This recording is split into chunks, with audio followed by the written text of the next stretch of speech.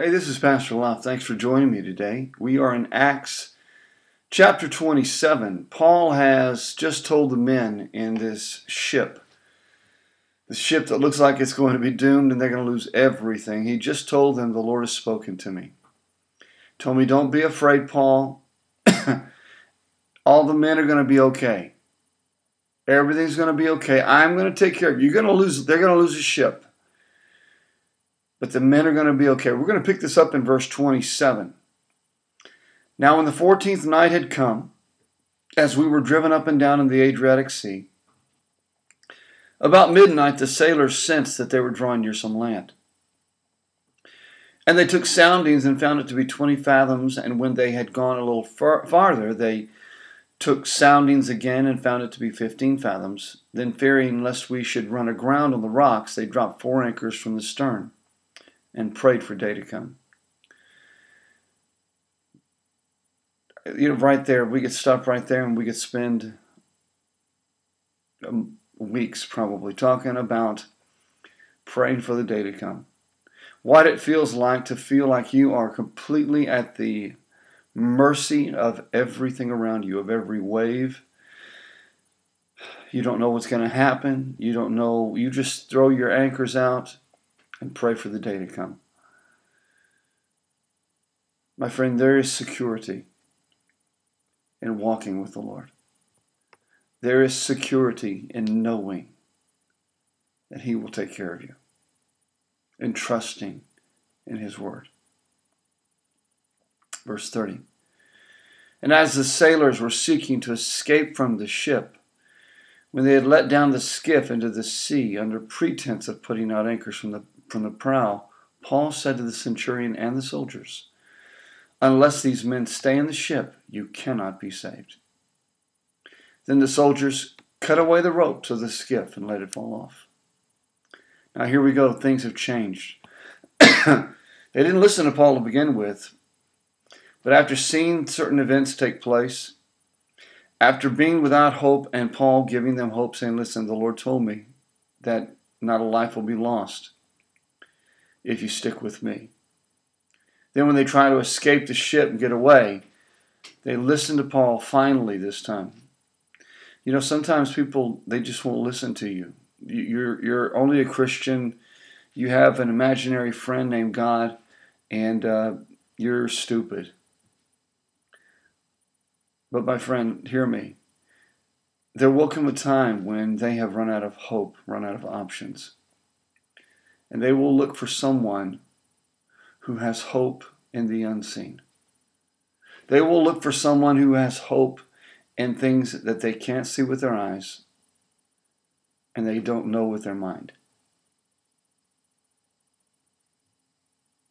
It's silly for us to think that the only thing that exists is what we can see, feel, and touch.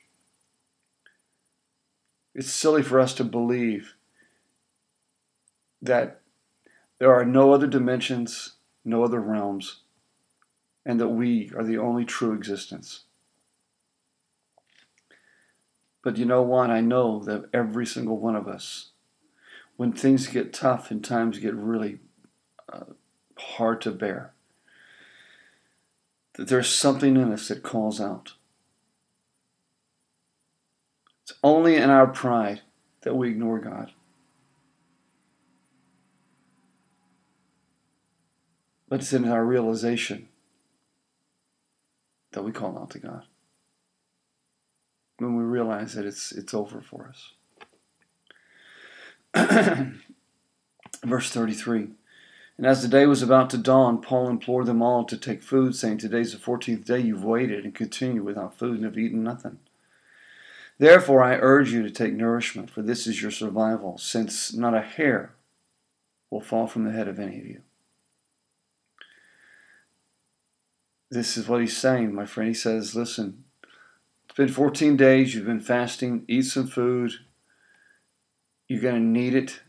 We got a long swim. But don't worry, you'll make it. Don't worry, you'll make it. Don't worry, you'll make it. Verse 35. When he had said these things, he took bread and gave thanks to God in the presence of them all. When he had broken it, he began to eat. Then they were all encouraged and also took food themselves. And in all we were 276 persons on the ship. So when they had eaten enough, they lightened the ship, threw out the wheat into the sea. I'm going to stop here, even though we only have a few more verses. I want to jump back to this one verse. He took bread, gave thanks to God in the presence of them all. I want to encourage you to not be so ashamed or so concerned or so afraid that you can't give thanks for what God has given you in front of people. So what if they don't like it? So what if they don't like it? You're honoring the God, the Creator who gave you life. Do it in front of them. Mock if they want to. Laugh if they will. But you honor God and give Him thanks, and don't be ashamed in front of people. Father, today I pray, Lord, that there are several things, Lord, we heard in this. But I pray, Lord, that you help us to be people who are faithful, people who, Lord, consistently place our trust and our faith in you, our hope in you, and believe you for the outcome. Lord, that you will save us, deliver us, and bring us through. We trust you, Father, in Jesus' name. Amen. God bless you. Thanks for joining me today. Bye-bye.